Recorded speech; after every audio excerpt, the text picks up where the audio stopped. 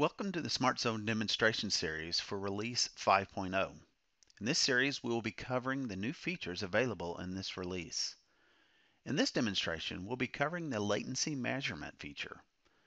With this feature, you are able to configure the AP to ping the SmartZone and keep track of that latency changes over time due to changes in the environment. So let's get started. So when this feature is enabled, it measures the round-trip latency between the AP and the SmartZone using ICMP and sends this data to SCI for reporting.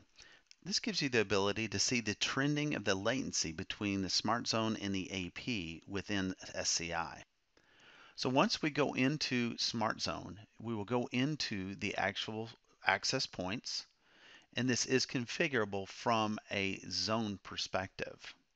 So when enabled, the AP will initiate 5 pings to the SmartZone within one SCI reporting cycle, recording the latency values and then providing an average value that is reported to SCI. So an example would be if the reporting interval was 90 seconds from SCI, the pings will begin from the AP in about 45 seconds into that reporting cycle. And because this is configured from a zone perspective, we're going to be clicking on the actual zones we want this enabled on.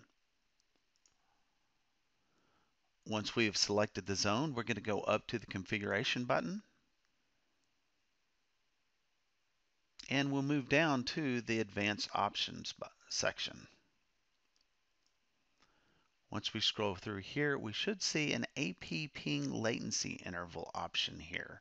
This is not anything that you set other than you turn it on, and that cycle or that process that I just explained will take place.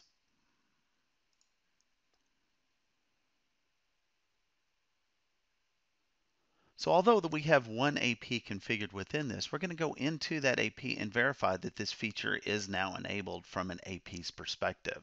So here we're going to actually go log in, which we already are, and we're going to do a get collect D.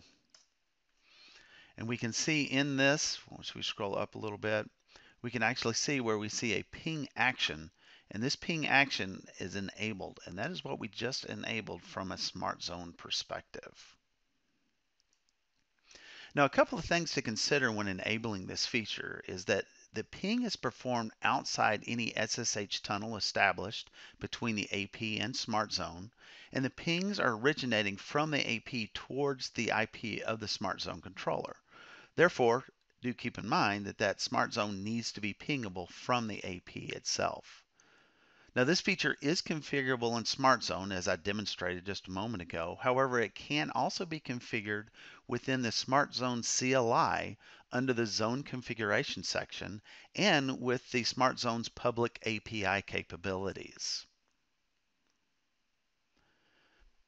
This completes the demonstration of the latency enablement within SmartZone, allowing you to be able to report the latency between the AP and SmartZone to SCI.